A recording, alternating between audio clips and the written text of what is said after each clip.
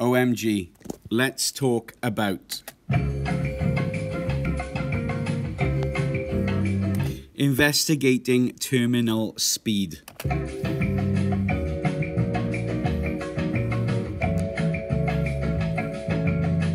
OMG, this is what you do. So first of all, you're going to get some cupcake cases, clamp stand, timer, balance, and a...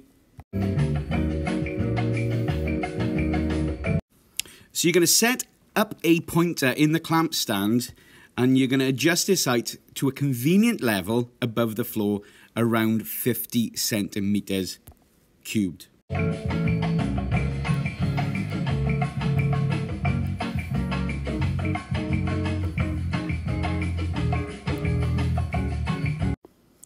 Then you're going to take a single cake case and record its mass using a balance.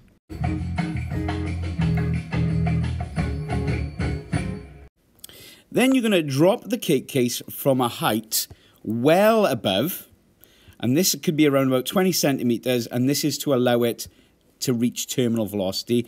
So you're going to drop it well above the pointer and record the time it takes to hit the floor.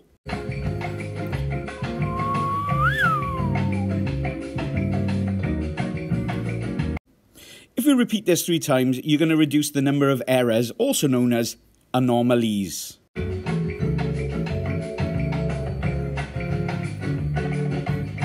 Repeat steps 3 to 5 using 2, 3, 4, and 5 cake cases.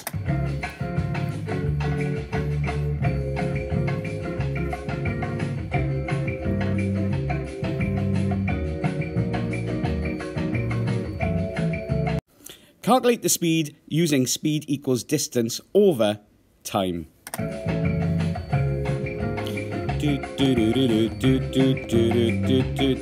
Extend this prac by increasing the distance the cases fall.